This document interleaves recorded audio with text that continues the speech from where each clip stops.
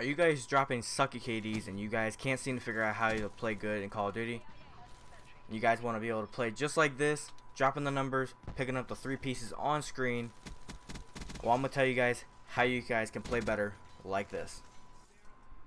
All you guys got to do is go to one of my previous videos. Down in the description there will be a link right there that says www.controlfreaks.com.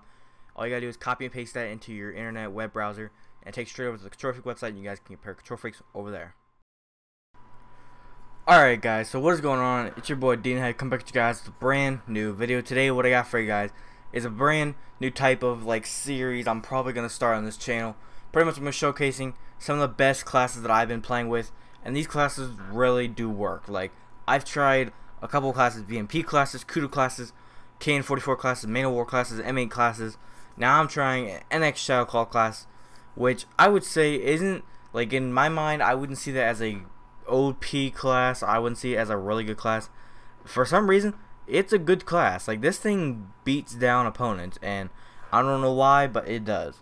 So that's why I'm showcasing this class for you guys and letting you guys know, if you guys want to check out this class and put this on and play with it a little bit, you guys gotta have the NX Shadow Claw as a black market weapon. Letting you guys know there, if you guys did not get this out of black market in the past, or if you guys just never gotten it, sorry, but you can't use this class.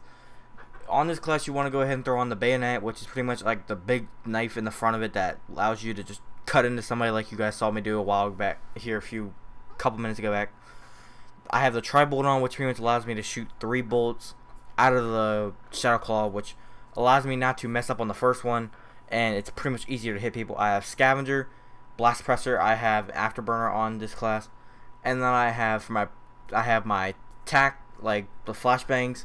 I have 2 of those, and sight wise you don't even need one, because you're pretty much always going to be hip firing. You're never going to be straight up shooting at somebody, which doesn't really matter. But anyway, I'm going to go ahead, put music on, let you guys watch this gameplay of me wiping out people. For this class wise, I would say it's not something that you want to be dropping nuclears with, but if you guys do, I've seen people drop nukes with this gun. It's possible. It's just I'm not the person that's going to be doing it. I went 18-18. That's good enough for me with this fucking stupid ass toy. But anyway, hopefully you guys enjoy this video. If you guys do go on to enjoy it, please make sure you guys drop a like. Comment down below what else you guys would like to see. Got videos planned out here for the next few days, and you guys will be seeing lots and lots of more cool content coming to this channel. P.S. Thank you guys so much for 100 subscribers. It's been your boy Dean Hype. Catch you guys in the next one. Peace out.